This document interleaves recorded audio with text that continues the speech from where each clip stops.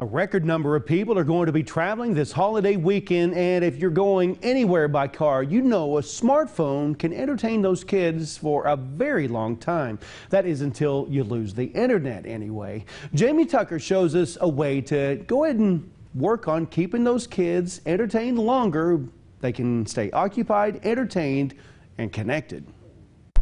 You know what I'm talking about. You have a great internet signal here, and here there's no internet at all. Well, there's a simple explanation of why that happens and an even simpler solution.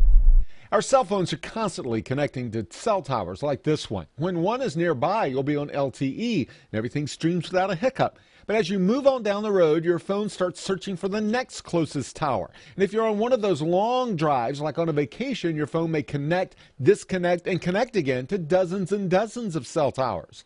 In areas of the country with fewer towers, your phone hangs on to one signal from a tower for maybe a little too long, and you lose internet. Now, to fix this, simply open up settings and turn on airplane mode.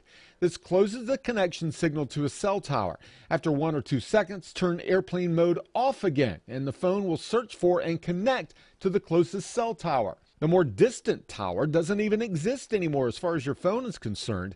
If the problem persists, you can go into settings for cellular and reset your network settings, but this is a last resort as you'll need to re-enter passwords for any network you've already connected to, including your home Wi-Fi. This isn't going to get you connected if you're in the middle of nowhere, but if you're a passenger in a car moving down the interstate, it doesn't take long to see if it's going to help. Just turn airplane mode off and back on. That's What the Tech. I'm Jamie Tucker. Jamie says this quick fix is helpful not just when you're traveling, but anytime that your phone loses its internet connection.